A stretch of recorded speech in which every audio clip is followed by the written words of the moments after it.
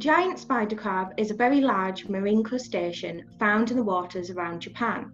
It is the largest species of spider crab and also the largest crab in the world. We have a large specimen on display in the museum, and it measures just over 3.5 metres from tip to tip.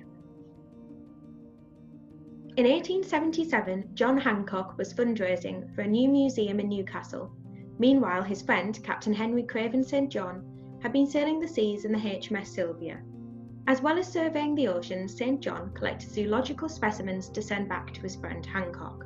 One of these was the rare Japanese spider crab. These enormous spider crabs had once been common in fish shops and markets.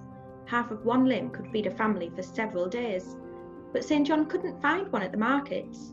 He was lucky then when some fishermen caught a spider crab nearby, and he was able to acquire it and send it back to John Hancock.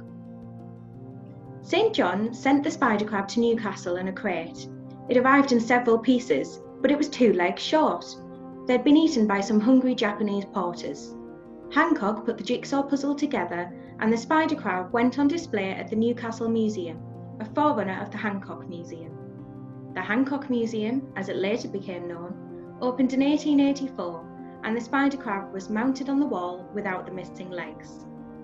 The new Great North Museum opened in 2009, and the spider crab was given a much more prominent position in the Living Planet Gallery. It had also grown 2 new legs. I wonder whether you can tell which ones are fake.